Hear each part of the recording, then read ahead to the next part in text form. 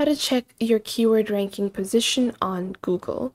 Hey guys, welcome back to the YouTube channel. Today we will be discussing how you can check the keyword ranking position of your website. So let's get into it. Now, keywords and SEO are two very important things in the world of businesses today because SEO means search engine optimization. Whenever you search for anything on Google, let's say I have this purse store over here, and if I go ahead on Google and I search for a purse store, so if I go on and if I take a look at the different suggestions that I have, the top results will always be the ones that have the best SEO, which is the search engine optimization. And a lot of the times whenever you're looking to purchase something or to get something, you search directly for the item that you want on your Google account, and then you just take a look at the different options that you get from over here, and then you just go ahead and purchase whatever you find suitable. So that is why SEO is so important. Now, what dictates SEO? SEO is dictated by keywords. So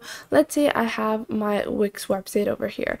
The more keywords that I have, such as leather bag or tote leather bag, affordable bag, all of these words are called keywords. And these keywords will allow you to optimize your website to make it appear on the top search results on Google. Now, how do you actually go ahead and check the position or the level of SEO optimization that you might have reached? Well, there are a few things that you must keep in mind.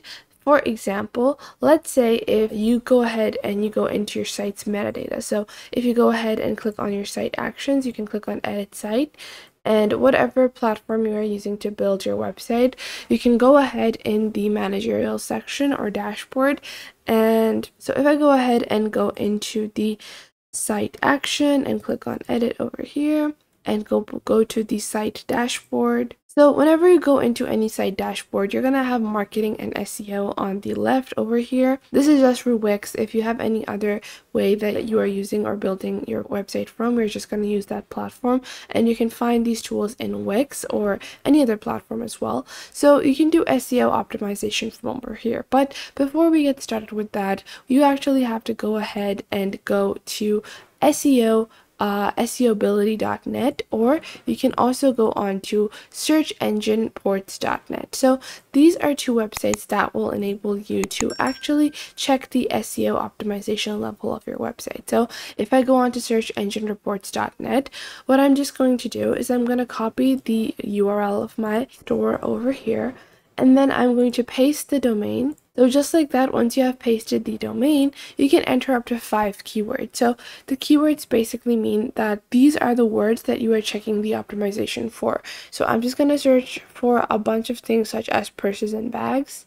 Now I've entered 5 different keywords in each line, and then you can also add a competitor that you might be competing with, and then you're just going to verify that you are not a robot and click on check keyword ranking, and then you can see over here this is optimized to 12%. So this website for the keywords that I entered is optimized to 12%. Now, the other tool that I was just talking about is SEObility, and I really like this tool a lot more than the other one. And the reason for that is it gives you a far detailed analysis. So you're just going to go onto SEObility.net, paste the URL over here, and click on Analyze Website. And this will give you a very detailed input into what your website is lacking or what your website actually has currently.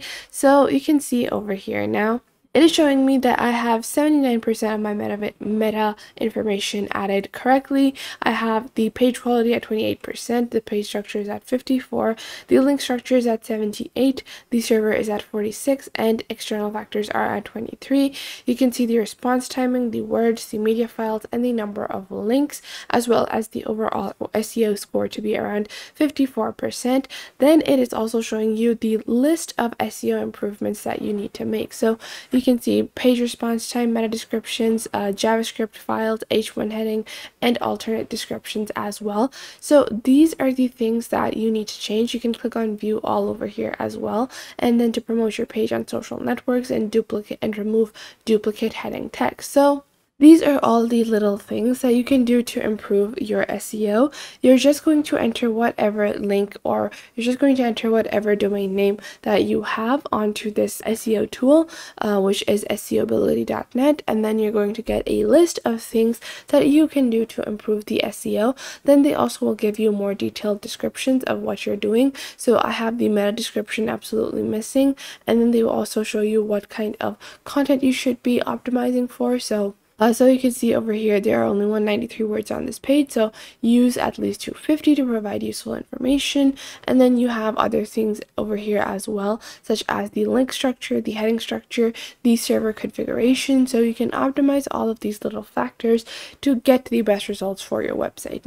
Now, in terms of just taking a look at the stats over here, what are just some general rules of thumb that you can apply to any website? Well, there are a few rules of thumb that I go by, and these are the rules of thumb that you should always be following.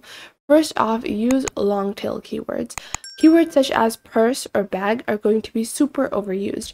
The top results for these bags or these keywords have been taken for years and years. Go for long tail keywords such as convenient or tote bag for university, or tote bag for, or edgy tote bag, or something like that, because long tail keywords are often not that crowded. The second thing is to consider influencer marketing.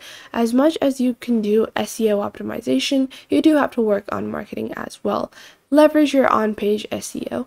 Now, in terms of your on-page SEO, make sure you have your meta information, the meta specification specifically, such as the title, meta descriptions, crawlability, language, alternate links, domains, page URL, favicon, and doc type set correctly to make sure that there is no hiccup in your website.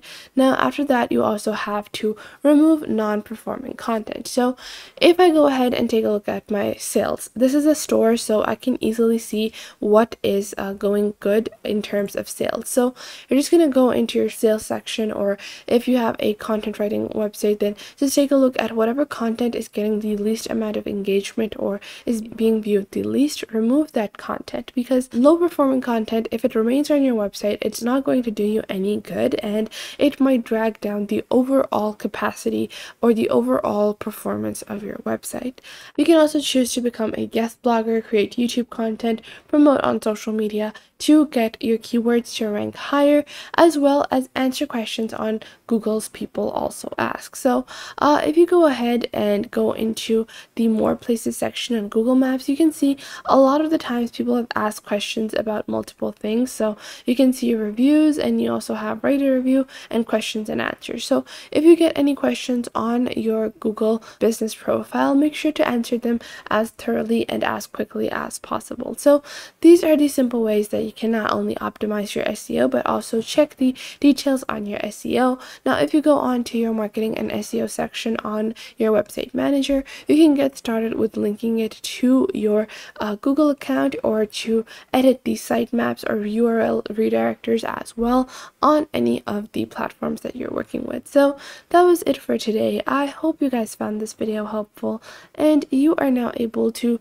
check and see the SEO optimization of your website, see what kind of keywords are best suitable for you. And if you're looking for more keywords, then you should definitely check out Google Trends to find the best keywords as well. Make sure to leave a like and subscribe to the YouTube channel if you found this video helpful, and I will catch you guys in the next video.